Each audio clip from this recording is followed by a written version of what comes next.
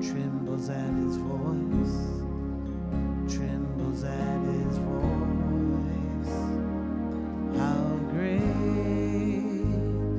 is our God, how great is our God, and all will see how great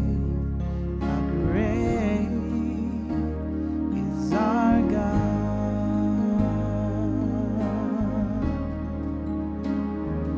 How great is our God. Sing with me, how great is our God, and all will see how great is our God.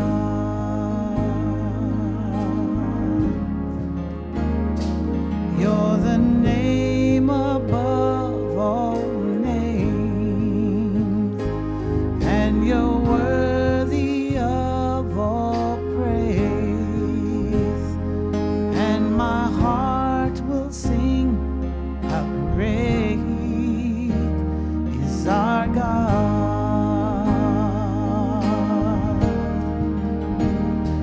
You're the name above all names, and you're worthy of all praise, and my heart will sing how great is our God.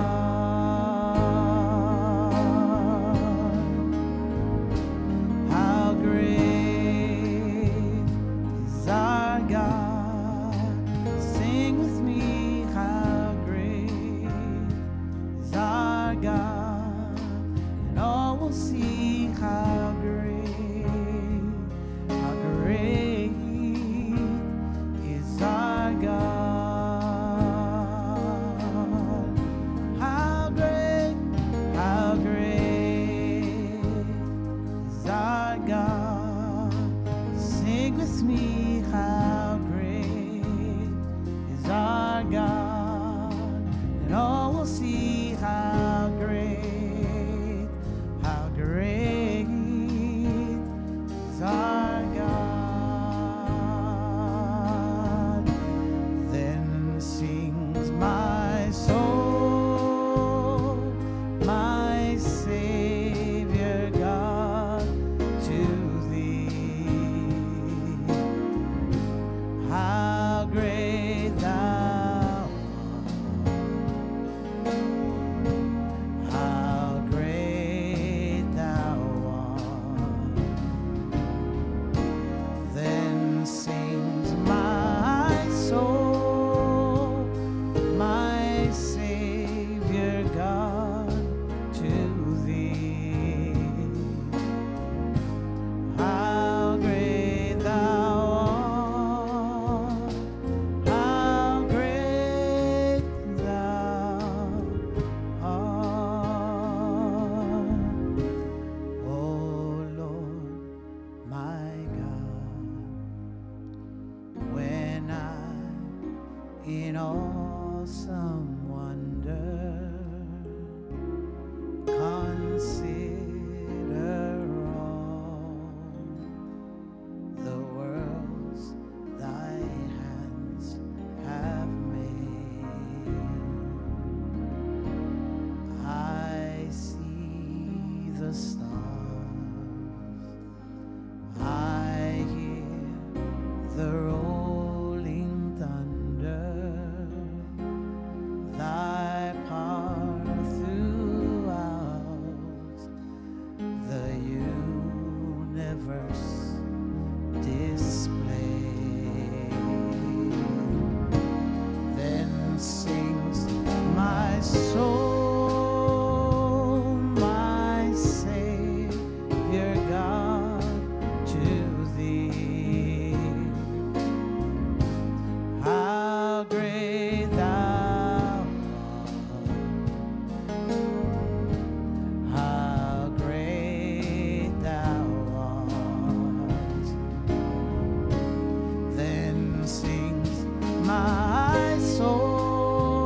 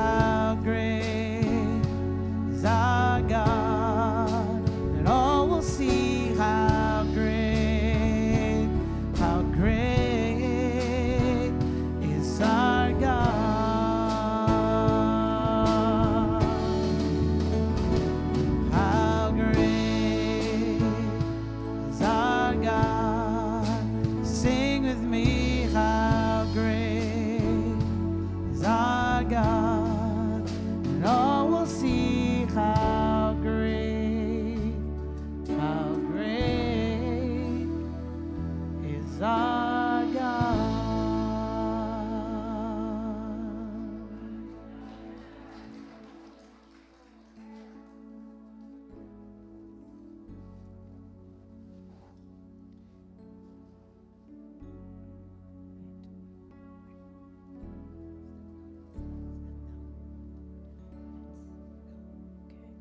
Good morning and greetings, Vera Park family. Welcome to worship this morning as we celebrate Laity Sunday. If this is your first time worshiping with us, we want to say welcome. We are so glad to have you. We also want you to visit our website at vanderveerparkumc.org and complete the I'm New Here survey form with your contact information. Someone from our team will reach out to you. If you are a returning worshiper, welcome home. It's always great to have you, in person or in our virtual space. We want you to go into the comment section and greet another member of the Vanderveer Park family, or leave a message and let us know that you're watching this morning. If you haven't already done so, we want you to like us on Facebook and subscribe to our YouTube channel at Vanderveer Park UMC. That way you'll always remain connected and in the loop with all of the wonderful things happening here at Vanderveer Park United Methodist Church. We encourage you to share this stream, tag a friend, text or call someone, and let them know that you are in worship this morning and that you would like for them to join you. We have a great service planned for you, and we cannot wait to share it. We hope you enjoy the service.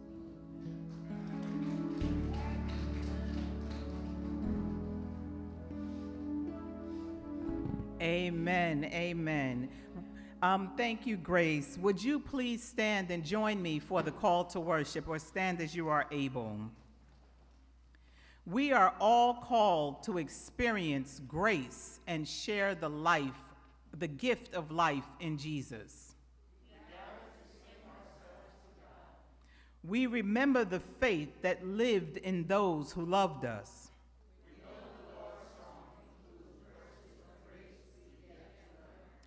In every scene of trauma, tragedy, and menace, we discover love already at work. And we join a chorus where brokenness and captivity become healing and freedom. Amen. Please remain standing for our opening hymn.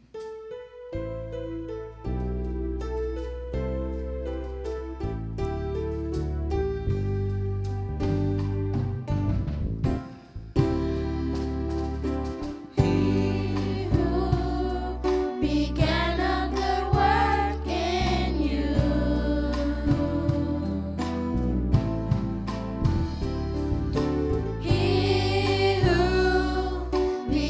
a good work in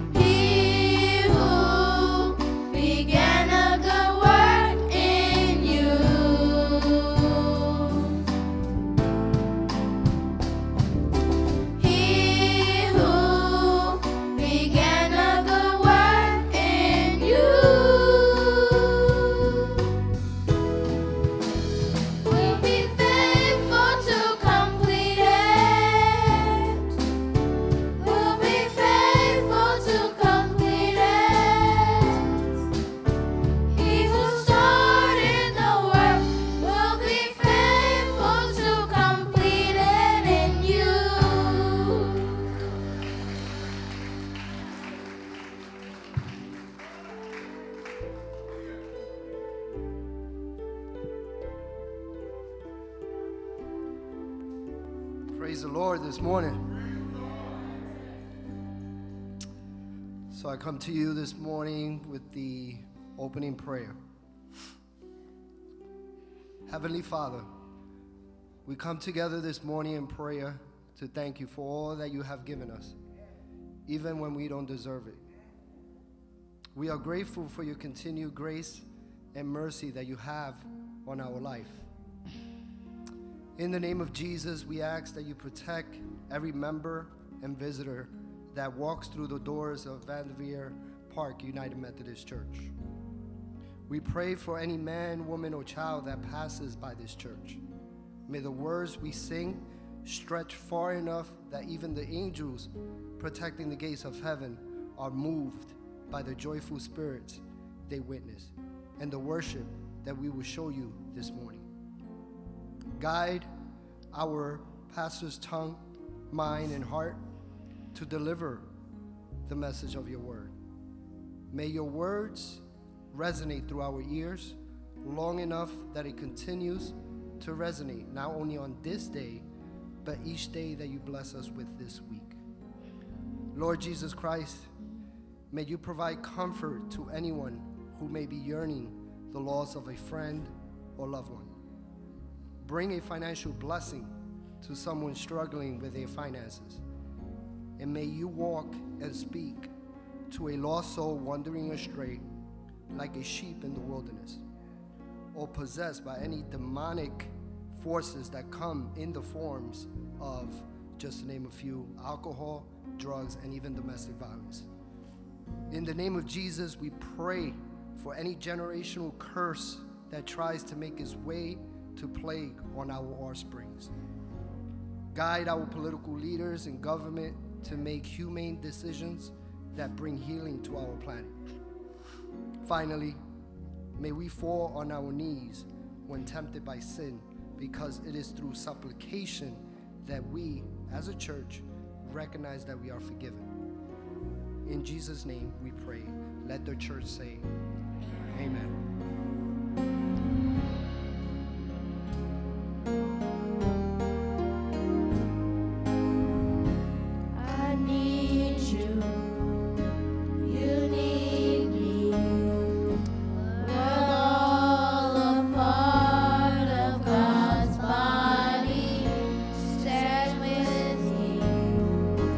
Agree with me, we're all a part.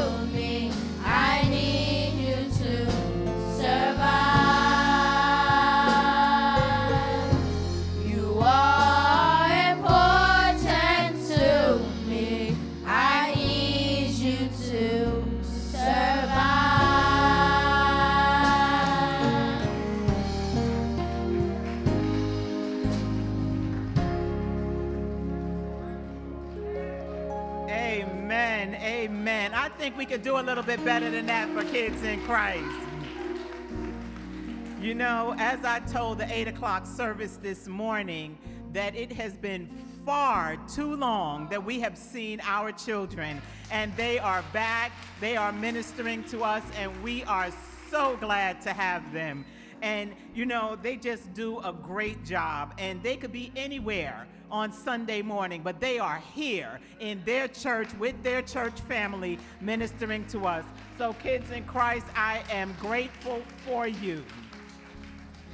And I want to just remind you that today, as I start, that, you know, as Grace said this morning, today is Laity Sunday, and I am Deaconess Gail Douglas Boykin. I also serve as the lay leader here at Vanderveer Park United Methodist Church, and I just want to let you know, remind some of you, inform a few of what Laity Sunday is. Now, Laity Sunday is a day that is set aside to remember that every person is invited to embody God's restoration project of healing, love, justice, and world repair. It is a special Sunday which has been defined by the General Conference to celebrate the ministry of all Christians, not just the pastor, not just Mr. Trapp, not just those in charge, but all Christians. And this day is usually celebrated on the third Sunday in October, which today is.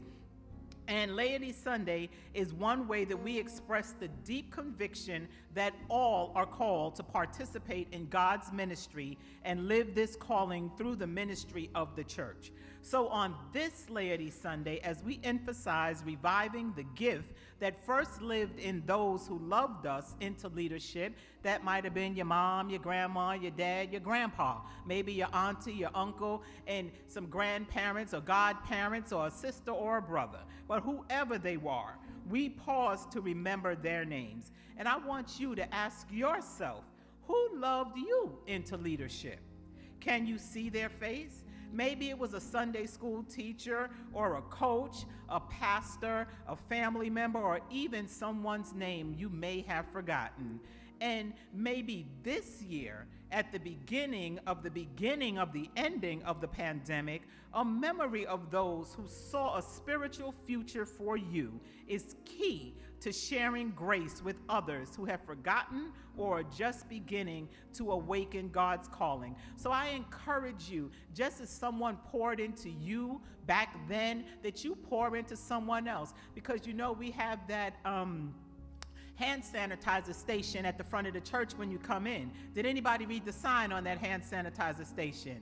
That station says, spread the gospel, not the germs. So you never know what seeds you're planting into someone. So I encourage you all to do that. And then, you know, speak life into someone, so the same way that someone spoke life into you. Amen? Amen.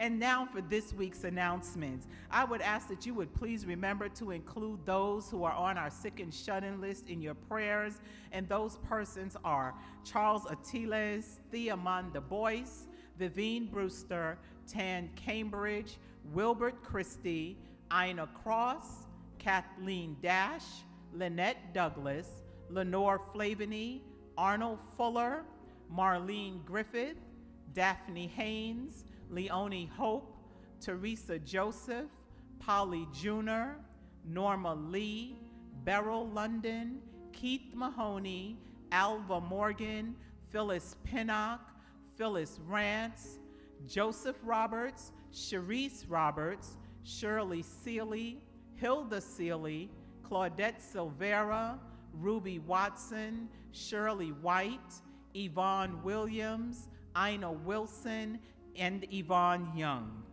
And in addition, if you or anyone you know is sick or shut in, please let us know by calling the church office so that we can include them in our prayers.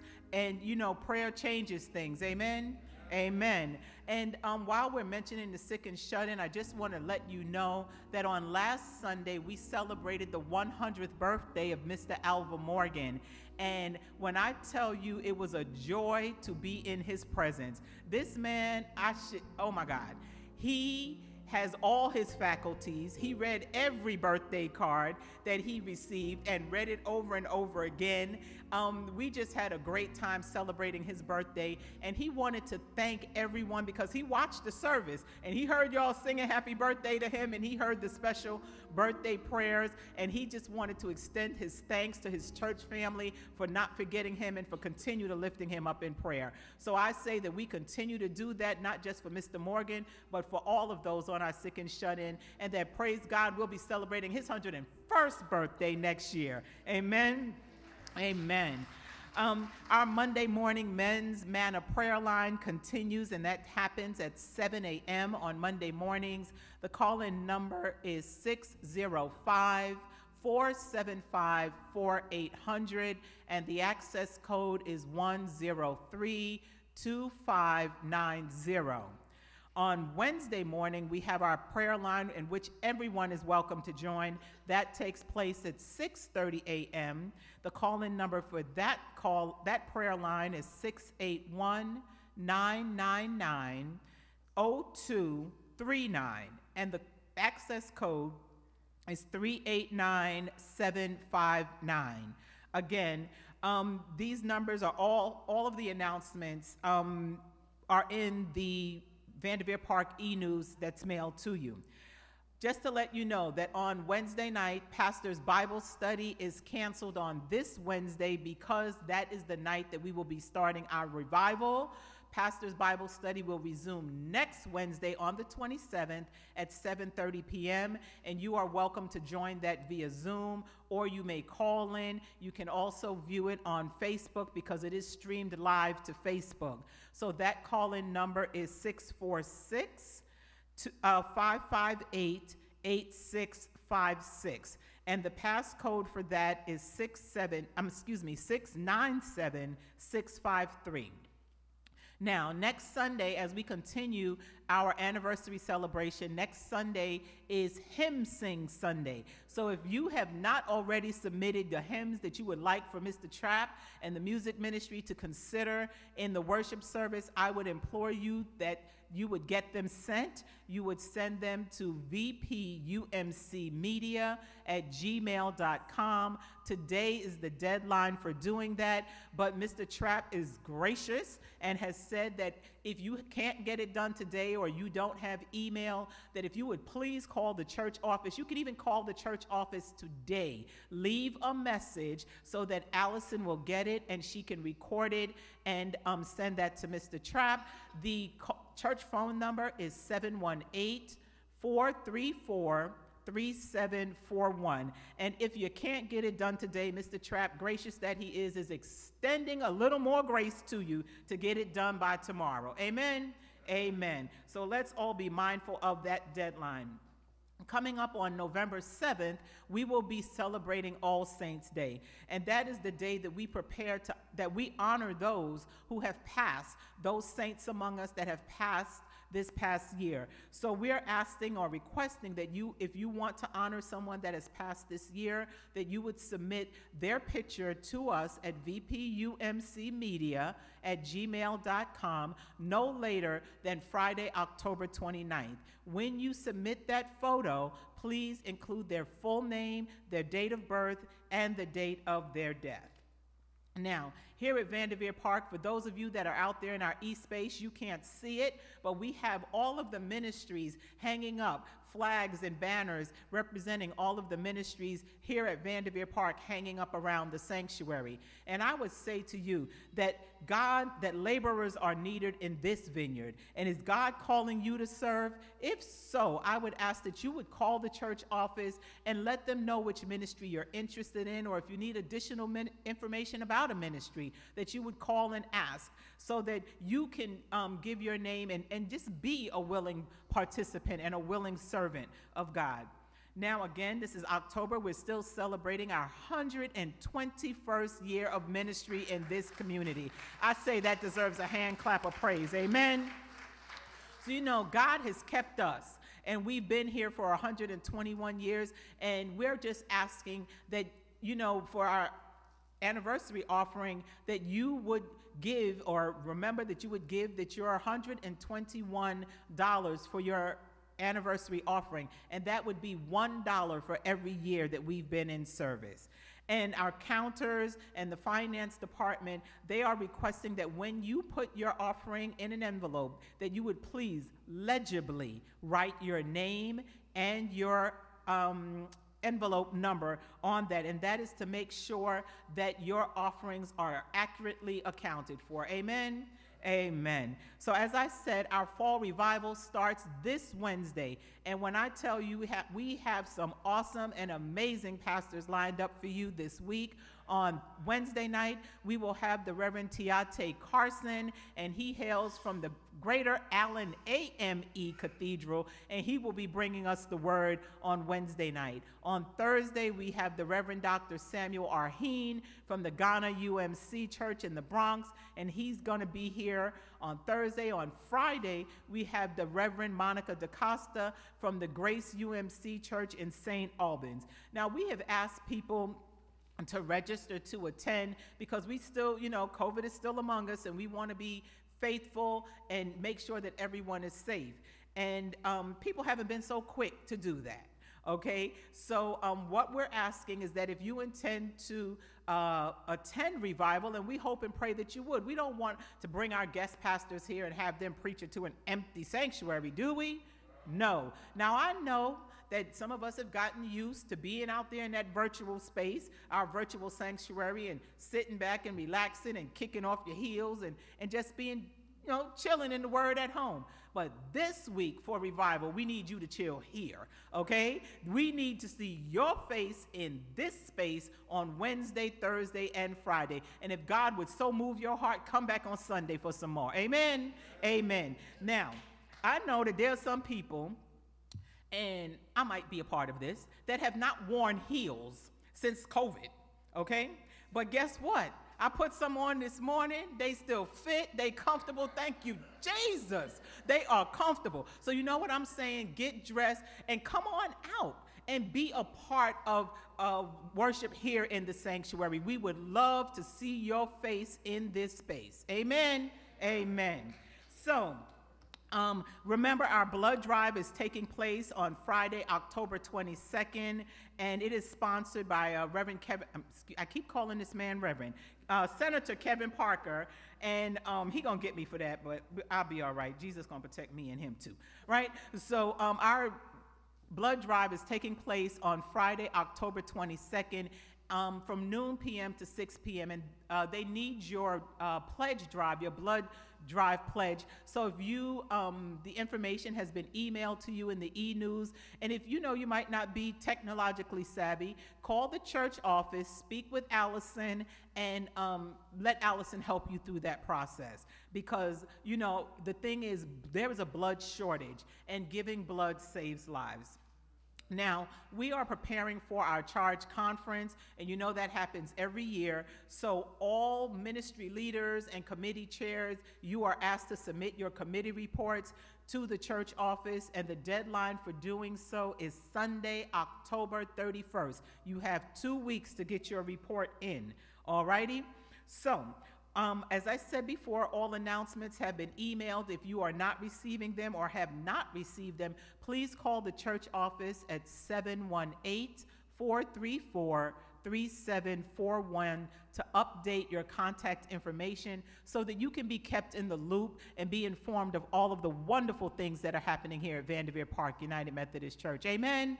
Amen. So, let us continue with our health moment.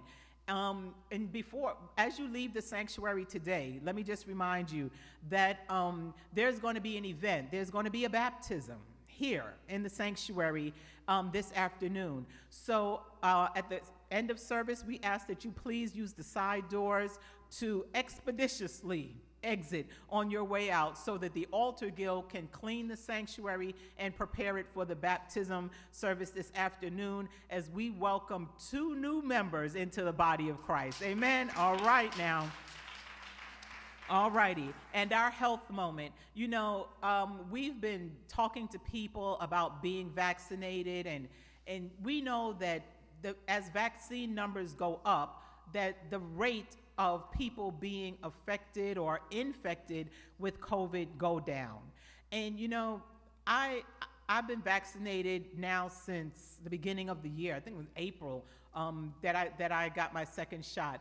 And I understand that there are some people that have underlying health conditions that do not allow them to get the vaccine. I get that. I understand it. But for those of you that are still thinking about it, I don't know if I should do this and all of these things. You know, a while back we heard, you know, all of these different rumors. And we heard our very own Tanya Rodriguez say, you know, Tanya's growing every day. And Tanya said to us, you know, I got the vaccine and her and the baby are healthy. And, you know, so she encouraged, she spoke a testimony up here about getting the vaccine.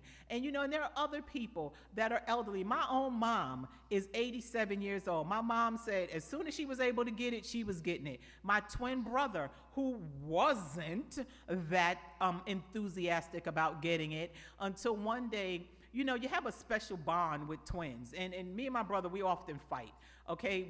We always fought when we were younger. But I told my brother, as much as me and my brother fight, it's all fighting in love. But I told him, I said, you know, Dale, I really, it hurts my heart that you are so hesitant to get this vaccine and you believe all of this fake news that's going around. I said, but you know what? Just think about the fact that when I was in labor with my daughter, my brother felt every labor pain. Praise God, thank you, Jesus. He took every labor pain for me, and I didn't feel a one, and that's the gospel truth. But then I told him, I said, Dale, imagine what would happen in reverse if you got COVID and you know, God took you away from me. I mean, I love you, you're my brother. I don't want anything to happen to you. And you know, imagine our mother is still alive, and imagine what that would do to her. So, you know, he ain't thinking nothing about what I said, but when I brought my mother into the situation, Dale went and got a COVID shot. Okay, he got 2. All right. So I just say, you know, and as we walk by people on the street, you know, we don't know what's going on, but we can do our part. And it's not just about keeping us. It's not a me thing. It's about the community and keeping everybody safe. So I would just ask that you would do your part. And if you are already vaccinated, which those of you here in the sanctuary are, and those that may be in our virtual space that are not, if you would just speak a word to somebody, and some of you out there are vaccinated, but just consider it. If you need to get more facts, speak to your healthcare provider, someone that you trust, to get the vaccine. Amen?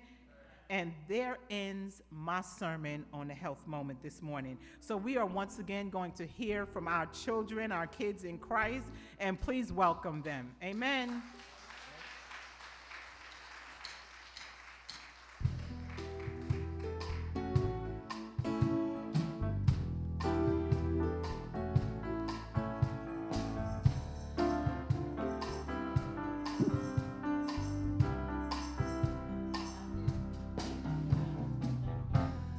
Day by day,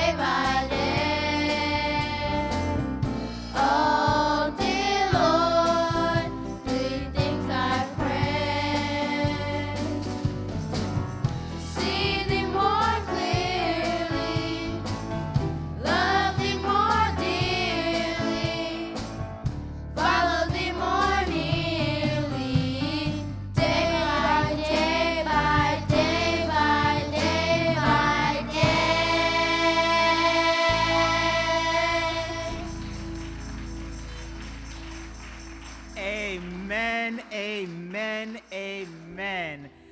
I could listen to them sing all day. I don't know about you, but I could listen to them sing all day. It is now time in our service where we worship through giving. So if you would please join me for our giving declaration. I am a benevolent believer. Therefore, I am a grateful and cheerful giver. I sow into this church because I believe in the vision and ministry of this church. Because I am a tither, I am not a beggar or a borrower, but a lender. I expect the windows of heaven to pour out blessings too big for me to contain, and God will rebuke the devourer for my sake. Therefore, I will share my blessings with my family, my neighbors, and the world. Amen. And here at Vanderveer Park, we have several ways that you can give. You can text to give.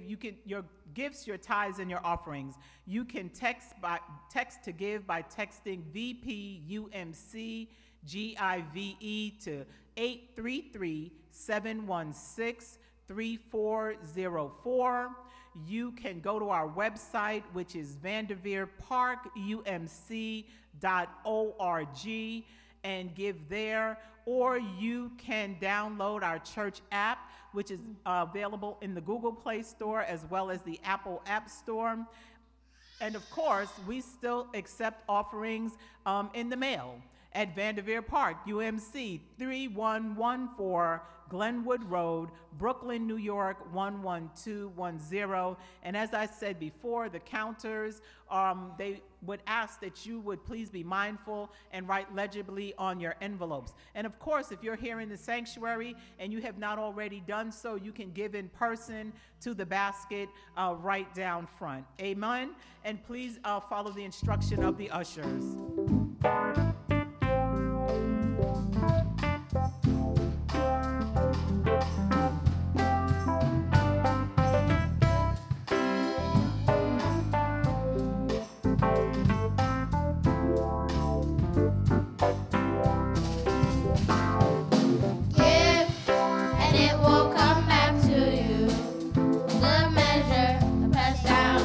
Together and run it over again.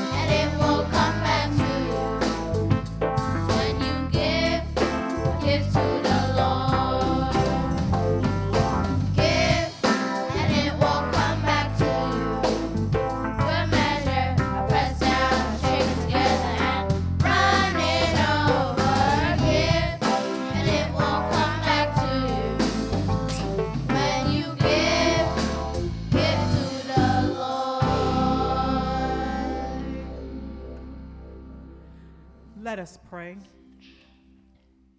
God of great blessing, but even greater lessons, remind us again who gives life and who receives it. Sometimes, like Job, we need to have our questioning answered with a lesson. We need to learn that we are not the ones in charge in the universe. The gifts we bring this morning are not a down payment towards future favor, but a token of a debt we will never be able to repay. May we gain wisdom in the giving, and may these gifts be blessed for your glory, not ours. In Christ we pray. Amen. Amen. Our scripture reading this morning is going to be done by one of our young people, Mr. Jamal Thompson. So come on, Jamal.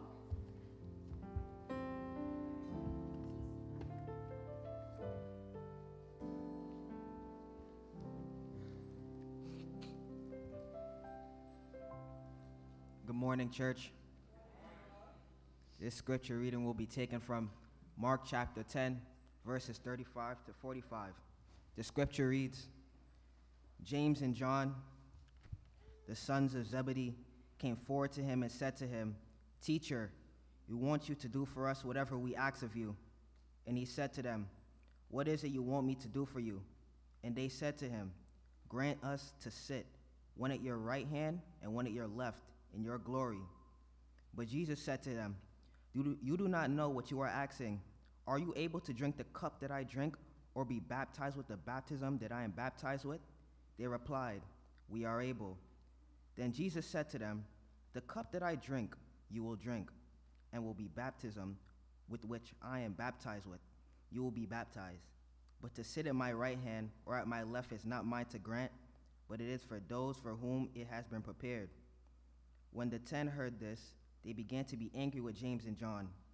So Jesus called them and said to them, You know that among the Gentiles, those who they recognize as their rulers lord it over them, and their great ones are tyrants over them. But it is not among you. But whoever wishes to become great among you, you must be your servant. And whoever wishes to be your first servant, you must be slave of all. For the Son of Man came not to be served, but to serve, and to give his life a ransom for many. The word of God for the people of God.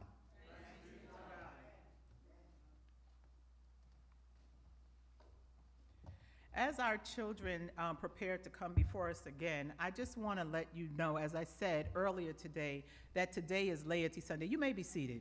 You may be seated. The children can come. I said that it is Laity Sunday, and on Laity Sunday, we give the pastors a break, and that's because lay people will bring the word on Laity Sunday. And this morning, I just want to let you know that we are so blessed to have Sister Vera James Thomas bringing the word to us this morning. We are grateful for her, and you know, we're grateful that she said yes, and she was obedient to God's word as she said yes to come and bring the word this morning. So we're going to do our church declaration, and you were right. You can sit and do the church declaration this morning because I don't want y'all jumping up and down. But we're going to do the church declaration. You will hear from the children, and then the next voice you hear after them will be that of Sister Vera James Thomas. So please join me for our church declaration. We declare this church to be a church that welcomes the Holy Spirit enthusiastically, embraces holiness totally, believes the Bible conclusively, worships the Lord exclusively, and loves one another exhaustively. Amen.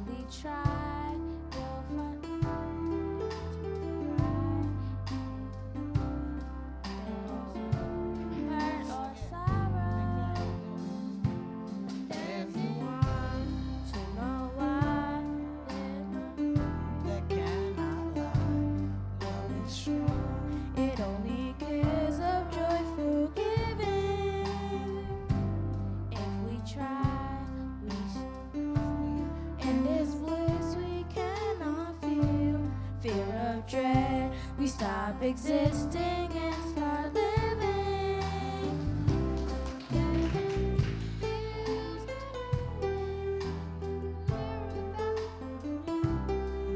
Make a better place.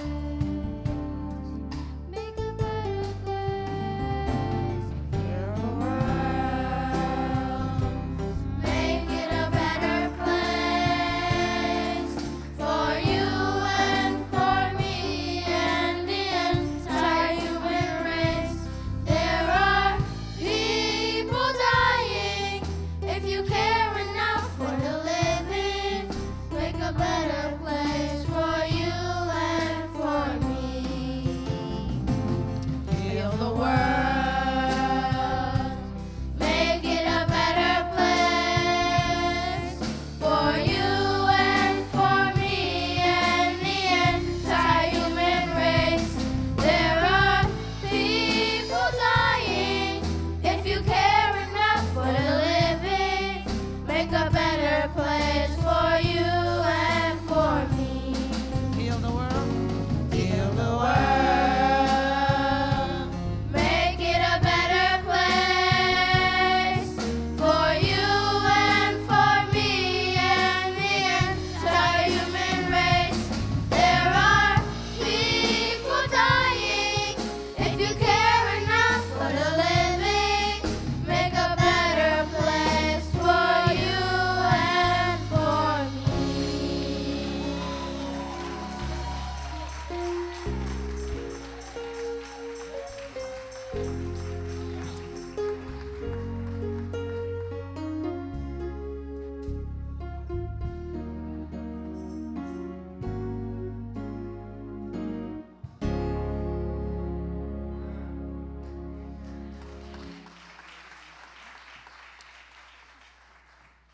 Please stand for our next hymn. I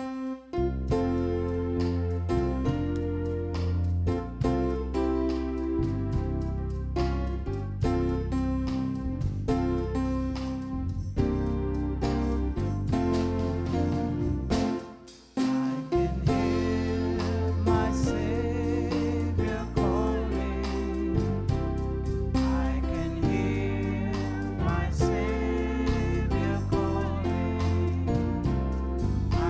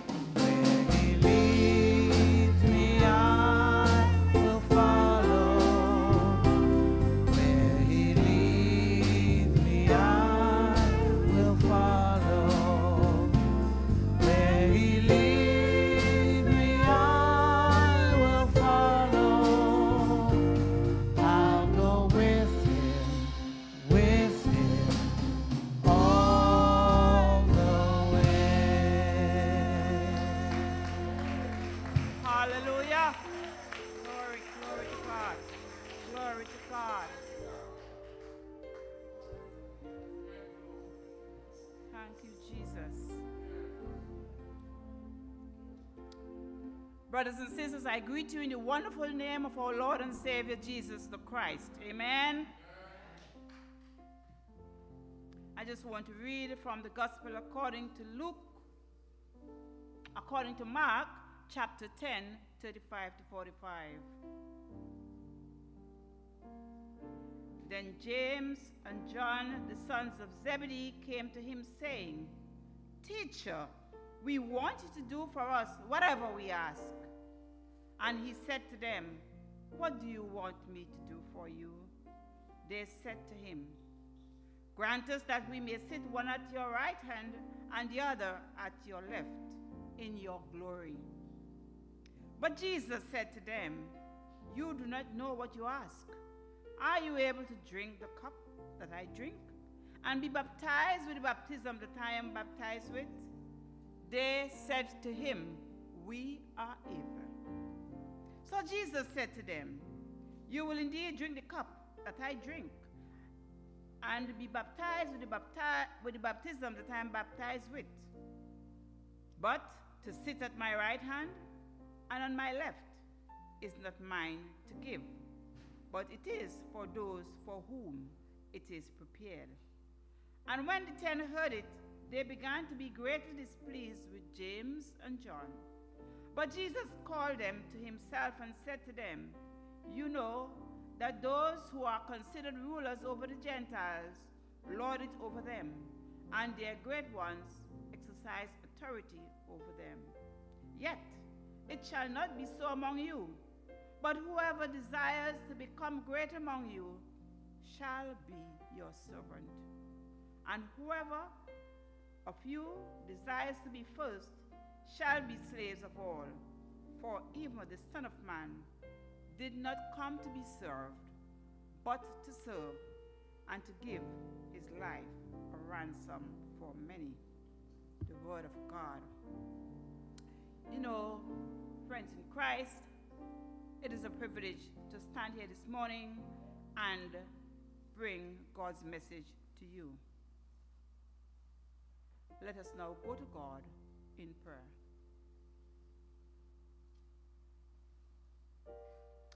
Father God, you are great and greatly to be praised. And as the psalmist said, you are clothed with honor and majesty. Lord, I thank you for using me in this ministry as I give myself away to you. As I say, I am available, Lord. I thank you, God, for your guidance and your grace. I thank you, God, for the purpose for which you have called me this morning. May your Holy Spirit anoint me. I pray, O gracious God, that you will fill me with your power, that I can bring forth your word boldly and with authority, and that your people will hear and be blessed. In Jesus' name, amen.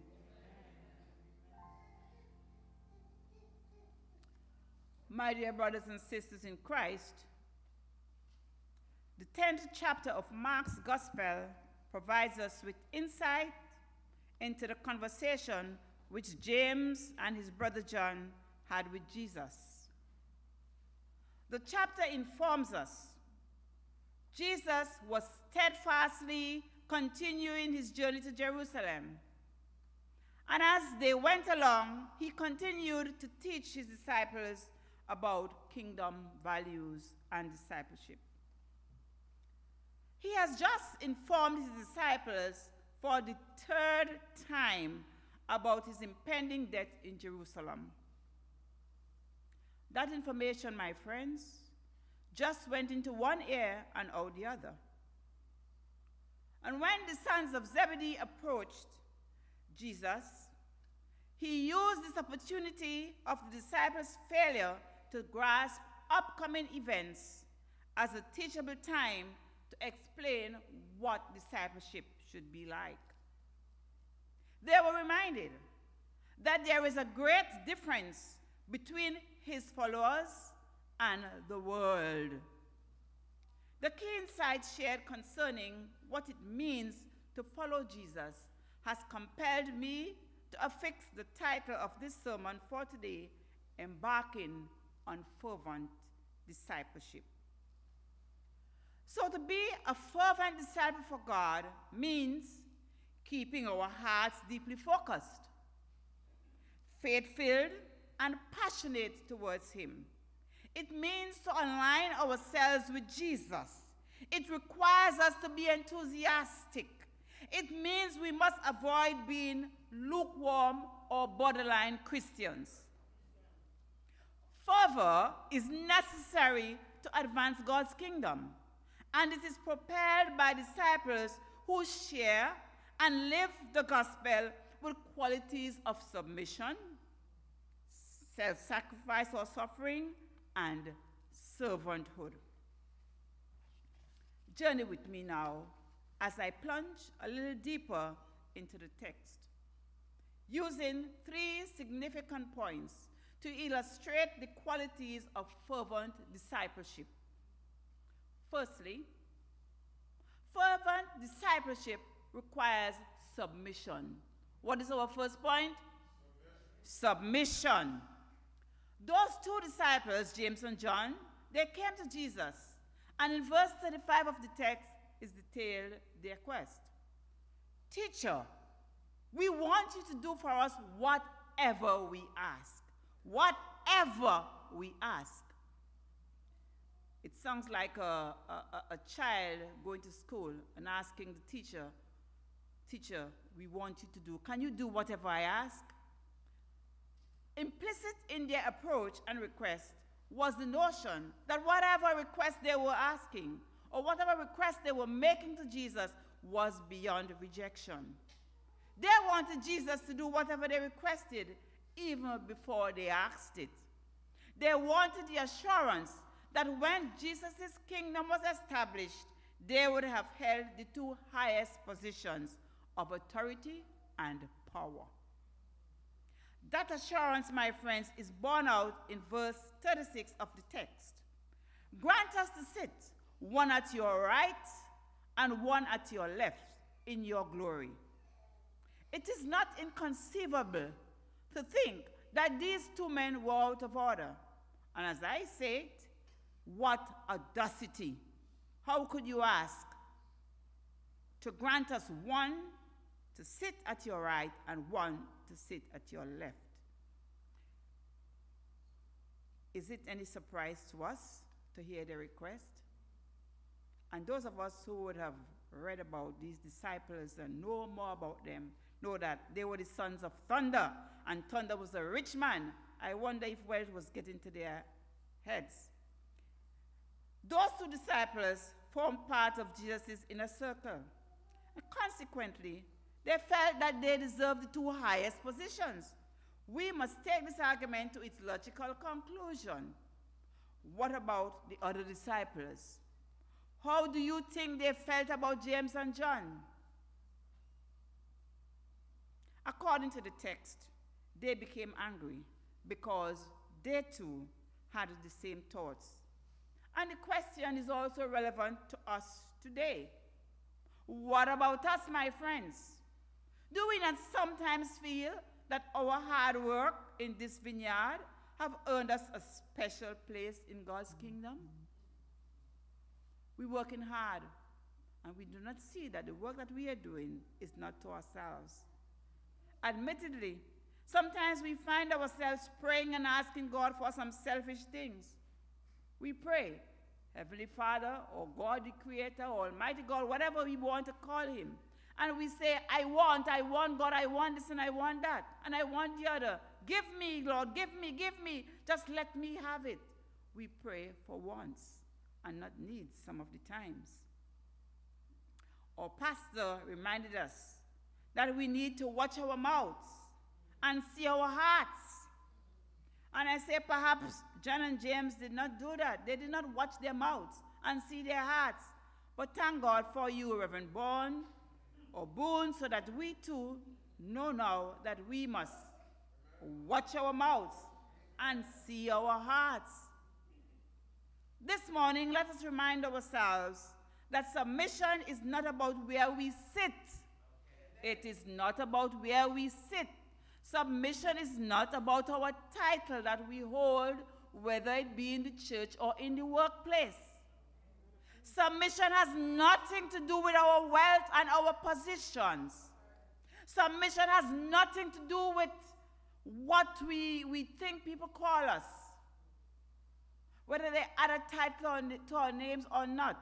Submission is not about our finest garments,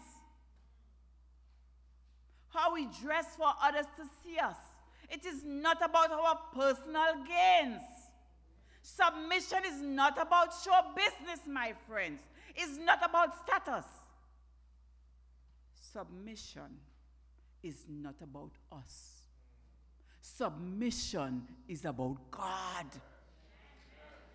Submission is about God, not about us. It is about loving God and being transformed into the image and likeness of Jesus. We ought to be passionate about becoming Christ-like if we are not. Friends of Christ, what about fervency? What about fervency? To be a fervent disciple mandates that humankind submits to the call and commission of God instead of craving earthly possessions. We love our nice cars, not so. We cherish our nice cars, not so. We cherish our homes, our earthly possessions, and how much money we have in the banks, not so. We do. Those are not the very important things. It is not about the glory of selfish ambition. Submission is about denying self and following Jesus. Submission is about denying self and following Jesus. We must be willing to accept the role that God has given us to perform and be faithful to carry out his assignments. That is what it is about. Jesus has promised to prepare a place for us. We must not perceive it as just a physical place. We must also perceive ourselves as occupying positions, important positions in the kingdom of God. That kingdom is void of personal preferences. We cannot take what we prefer or see as good things when we arrive at God's kingdom. God's sovereignty chooses that place for us. We just have to be in total obedience and endure all things in our walk with Christ. Amen? The Apostle Paul said in Galatians 2:20, I have been crucified with Christ. It is no longer I who live, but Christ who lives in me. And the life I now live in the flesh, I live by faith in the Son of God who loved me and gave himself for me. What is Paul saying? It's not me. It's not about me. It's not me. It's about Christ. All for Christ. And when we read the gospel story, there are two people who were placed on the left and the right hand of Jesus as he was glorified. Who were they? Two thieves. Two thieves who were crucified with him on the cross. I said to us this morning, if we want to sit on the right and on the left hand with Jesus, then we too must be prepared to endure crucifixion. It requires us to be dead to self. Be dead to self. Amen? We come to church and we worship. We have not been here for many Sundays, but we would usually come every Sunday and worship. And some may say, I pay my tithes. I give offering. Anytime they ask for donation, I give donation. I give gifts. I work in various ministries. whether I'm asked to yes or no. But what do I really get in return? As fervent disciples, we are called to submit ourselves totally to the will of God. Our task is to submit without seeking reward. I want to say this again.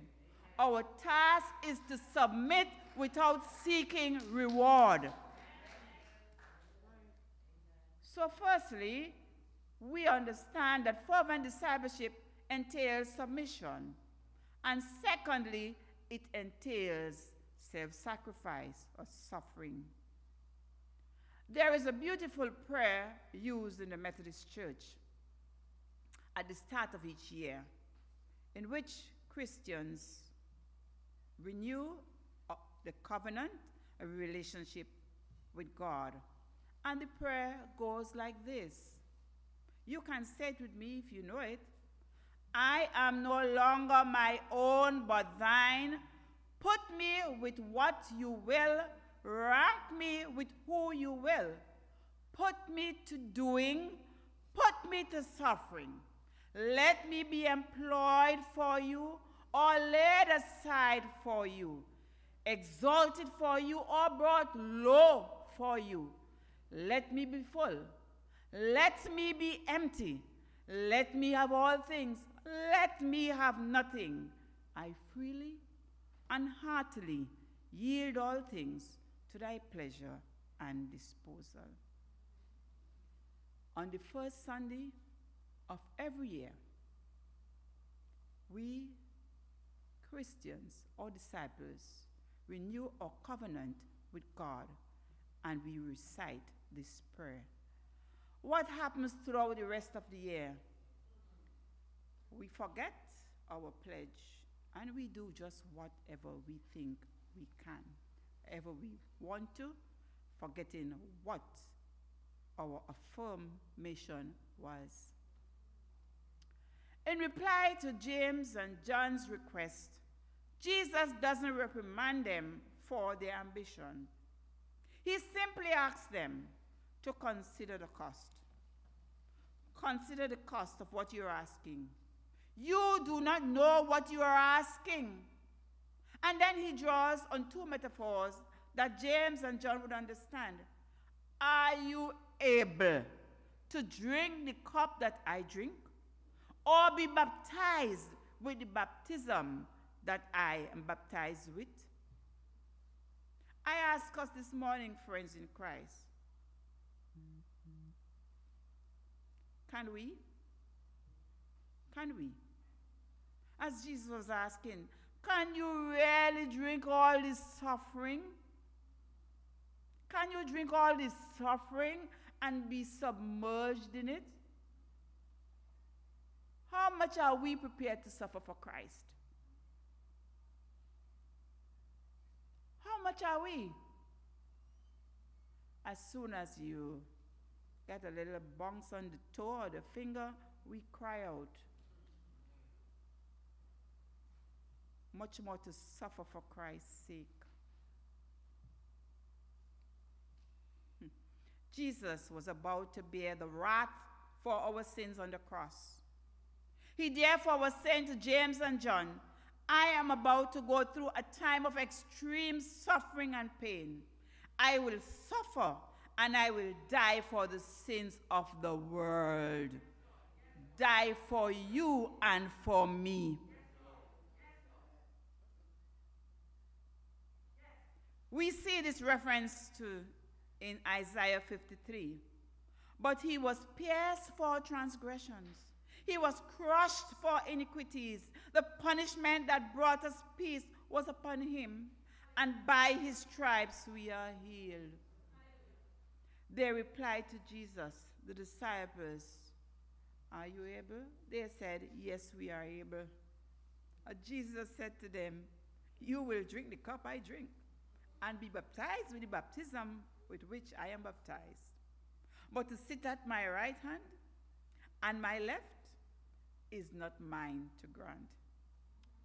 You see, my dear people of God, we go to God with this kind of gimme, gimme attitude. Give me this and give me that. Give me, Lord, give me. We're always wanting. But he doesn't give us what we want. God gives us what we need.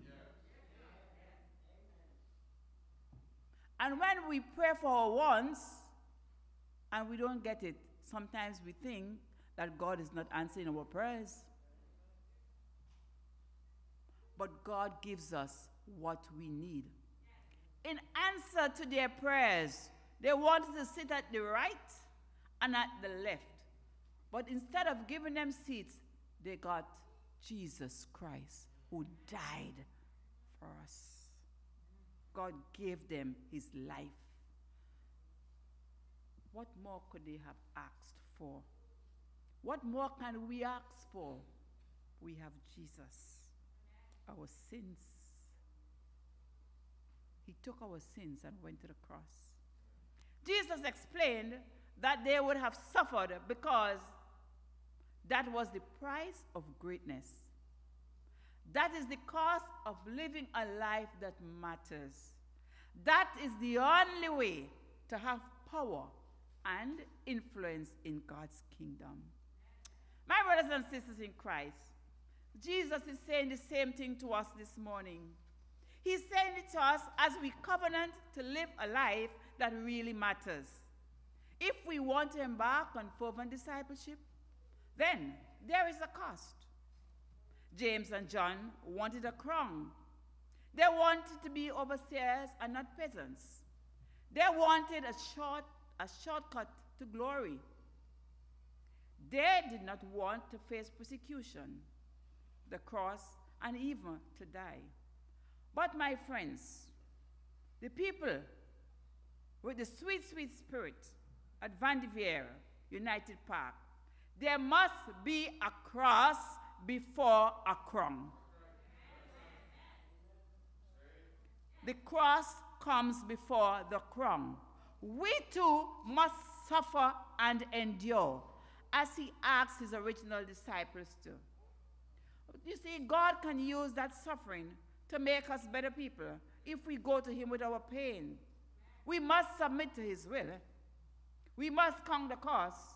We must take up our cross and follow him. He can do the ongoing work of change in our hearts and lives to make us fit for his kingdom. We can count it all joy when we have our trials, because we know the testing of our faith produces steadfastness. Amen? It does. Now, Jesus did not promise anything but suffering for those two disciples. And such element of suffering is equally applicable to us at this time. One may ask, those two disciples did not quite understand what it meant to be servants of God. They did not understand that God's kingdom was not about what they wanted or what they preferred. Jesus negated their request, indicating that it had nothing to do with earthly rulership. Nothing with earthly rulership. And verse 43, 44, and 45 provided us with his responses. The crux of the matter is, whoever wants to become great among you must be your servant.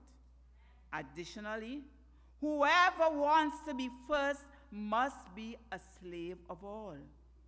And he further assured them that the Son of Man did not come to be served, but to serve and to give his life a ransom for many. My dear brothers and sisters, this leads us to our next significant point, which is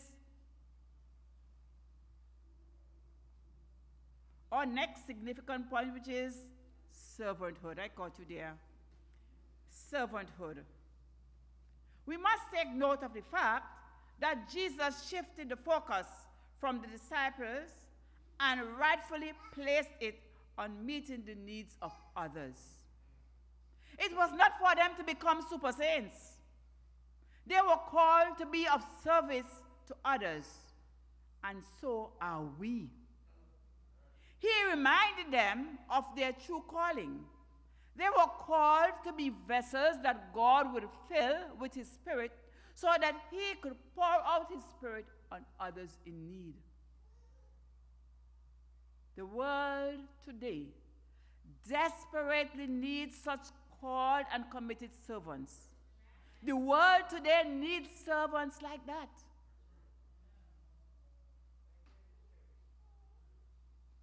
Jesus himself showed us what servanthood is like. He was a typical example of a committed servant. And if we read Hebrews 5, 1 to 10, which is one of our readings for today, we will really see all it spelled out right there. Now, the foundation and basis of servanthood is giving. Yes, Jesus gave his life as a ransom for all who believe in him. Do we believe? Do we believe? And if we do, yes, he gave his life a ransom for you too. Jesus, with all of his power and might, did not come to serve with a high-minded disposition. His love and grace compelled him to come down to serve us. His service, my friends, provides us with the formula for attaining eternal life. He paid the price for all of us. Instead of having others bow down and worship him, he bowed and he washed his disciples' feet. He served them with a meal. He showered love and praise for them. This, my friends, was the highest form of humility. Highest form of humility. Humble service means a lot. It tells us that we must be humble people too, not so? Yes, we must be humble. We are encouraged to put on humility. Be clothed with humility and walk in humility. What can we take away from this text? Assuredly, we all must lay down our lives in the service of others. It must not always be about our own agenda. Jesus wants us to minister to the needy. He is always available to assist us when we are exhausted. Vanjiri Balo penned the words of this hymn. We are made for service, to care for each other. We are made to love each sister and brother with love that will last through sorrow and pain, a love that will never die with strain. Life can be so lonely when nobody cares. Life can be so empty when nobody shares. But if we give ourselves, both time and again, the love of Jesus will live within. What then, my friends? God is calling you to be a fervent disciple today. He is calling today. The same Jesus who commissioned his disciples, including James and John, for service, is commissioning you and I in a similar manner. There is much work to be done in the mission field. The time has come for us to launch out deeper. Some may say we have already launched, but we need to go deeper. We need to go further out. You have been reaching out and meeting the needs of some, such as the hungry and the homeless. The naked needs to be clothed. The sick must be provided with care, and the sinner must be ushered to salvation. Jesus is calling us today.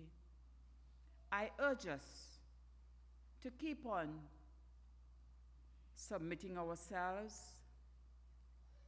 to keep on sacrificing, and to keep on serving. Jesus is returning soon to reward his pilgrims for their dedicated service. And he desires us that we put our hand to the plow without turning back. Put our hands to the plow without turning back, so that on that bright and precious morning, he will usher us in. Well done, good and faithful servant. In the name of the Father, the Son, and the Holy Spirit. Amen.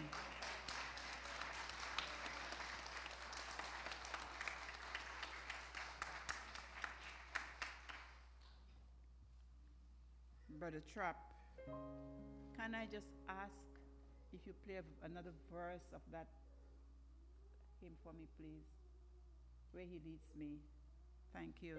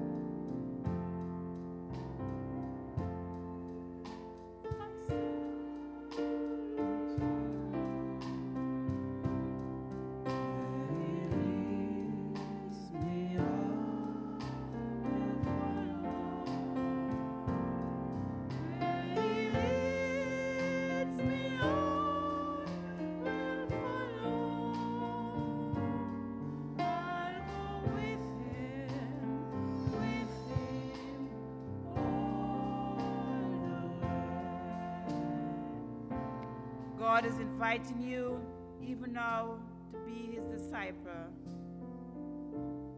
Will you go with him all the way? Have you heard him calling in the night? Have you heard him calling today? Are you ready to submit? Are you? Can we silently pray, asking God our Father, what do you want me to do for you? Let us open our mouths and pray. Talk to God. What do you want me to do for you, God? Avail yourself for ministry. My Jesus. Hallelujah. Hallelujah.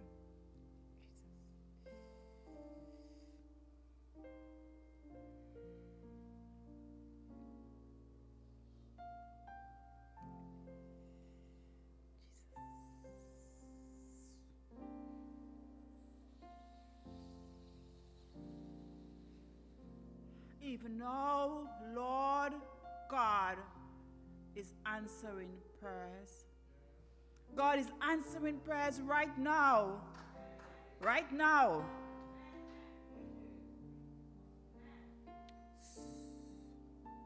We have been promising over and over again to launch our nets out in the deep. We have been promising to serve God in the way that he wants us to be a disciple. Whatever has been holding us back, this morning God is breaking down barriers. He's breaking down barriers. He's removing the stumbling blocks as we offer ourselves to him to be fervent disciples.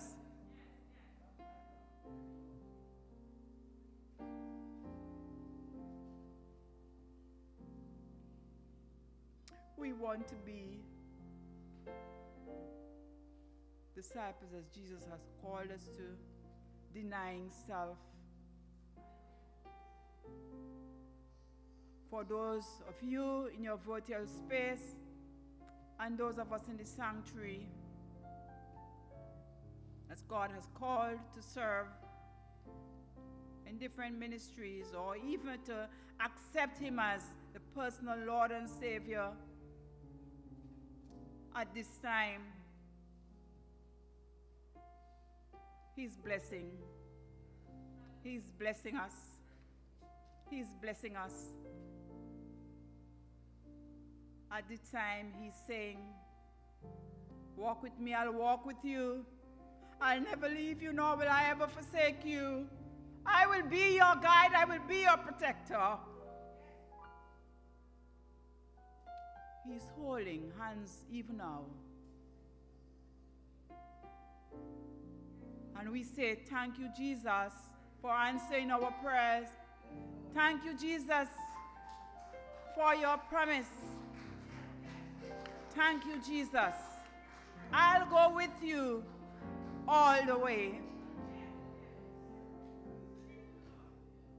Where he leads me, I will follow. I will follow.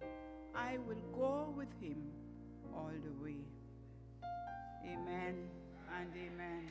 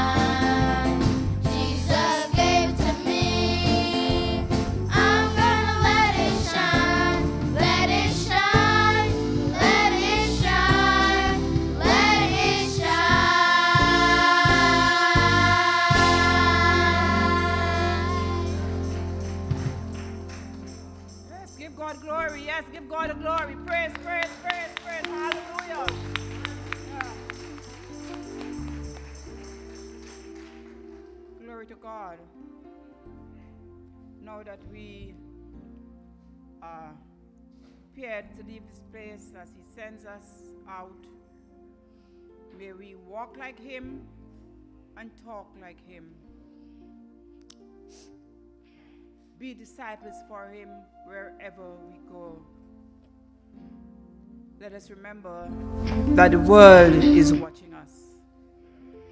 And now may the grace of our Lord and Savior Jesus Christ and the love of God and the fellowship of the Holy Spirit be with us all now and forevermore.